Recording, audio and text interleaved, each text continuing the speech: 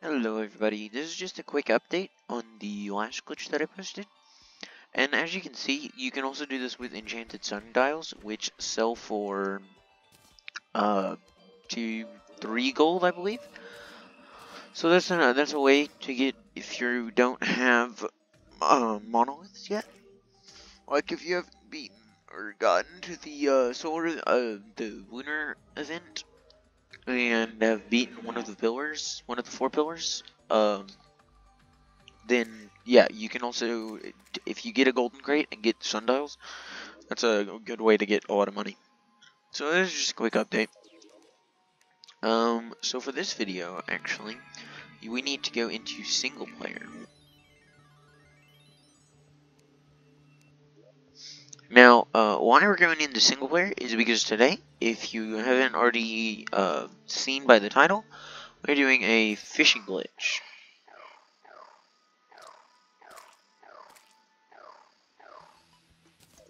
So, what you want to do for this glitch is you want to go into settings and turn auto pause on. Now, the reason you want this is, so whenever you're in your inventory, you cannot move. As you can see, like if I get my dragon down here, it is not moving, right? Like I can move things around in my inventory, but I cannot move at all.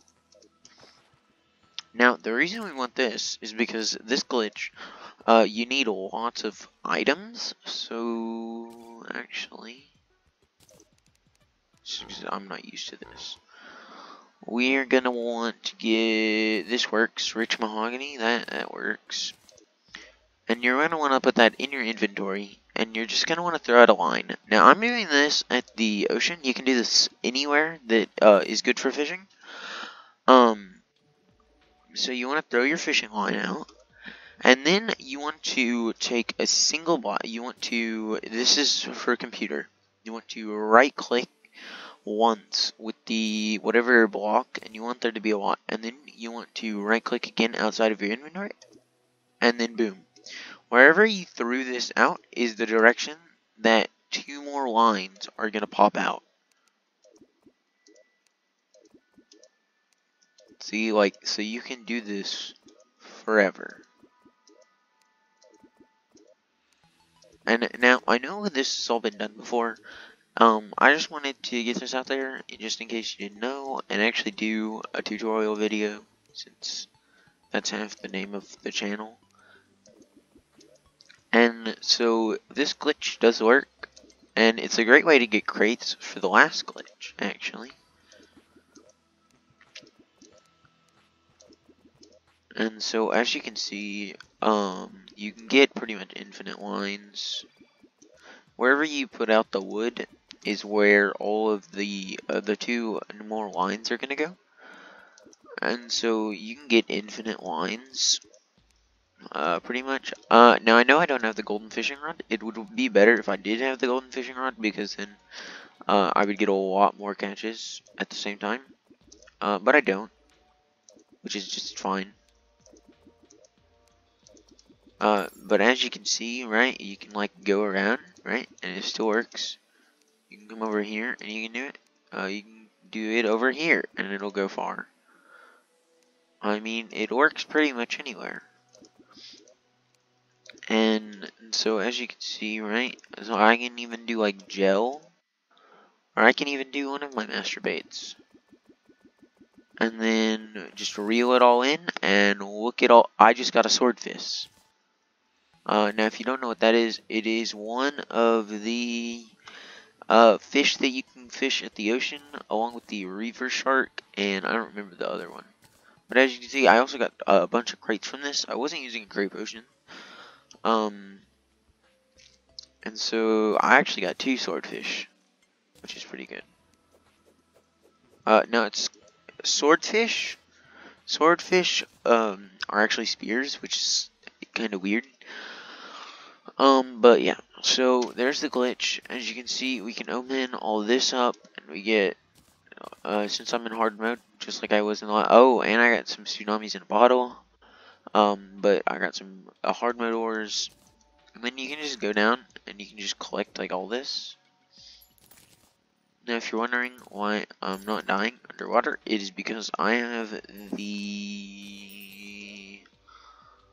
the Celestial Cell, which turns you into Merfolk whenever entering water, which is pretty helpful.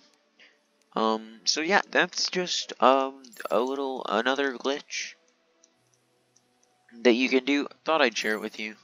It's already been done before, but you know, might as well just get it out there again, because this is another glitch that's been around for a long time, and no one really like, and it still hasn't been patched.